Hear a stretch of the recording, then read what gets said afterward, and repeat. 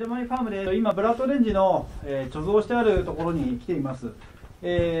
ょっとす上がりの症状が出ている果実があって、あまりにもひどそうなものに関してはもう今加工場の方に運びました。で今ジュースの加工の方に入ります。で選別してある程度こう持った感じでね、素上がりしてなさそうなものに関しては今こうやって見てもらえば分かるんですけど、木箱に入れて貯蔵してます。で本来はもっとたくさんあったはずなんですけど、でどうやって売っていくかっていうところを今いろいろ取引先とね調整した結果、どうしても扱いたいっていう方がいらっしゃいましたので、ちょっと、B 品というか形でね、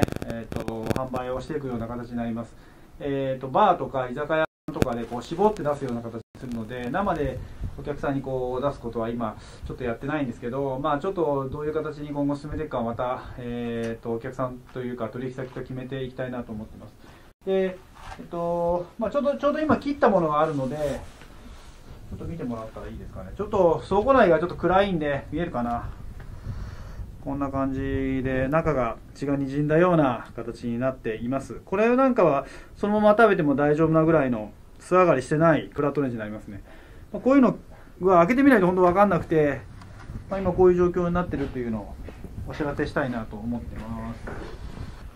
こんな感じで貯蔵しています。以上です。